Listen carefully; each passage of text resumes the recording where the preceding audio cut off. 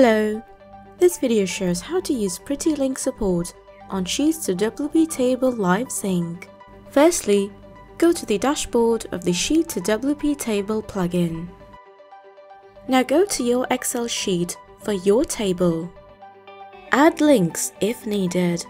Use brackets if you want your text to include the link. Just type the text in brackets beside the link as shown.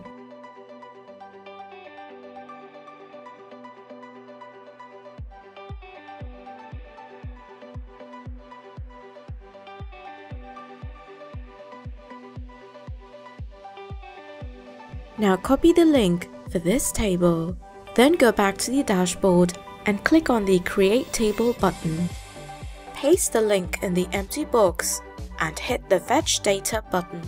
You should be able to see the table with the text that includes the hyperlinks. Click the Next Setting button to save the table under the Table Tools tab. Now copy the table short code. Then go to a post of your site.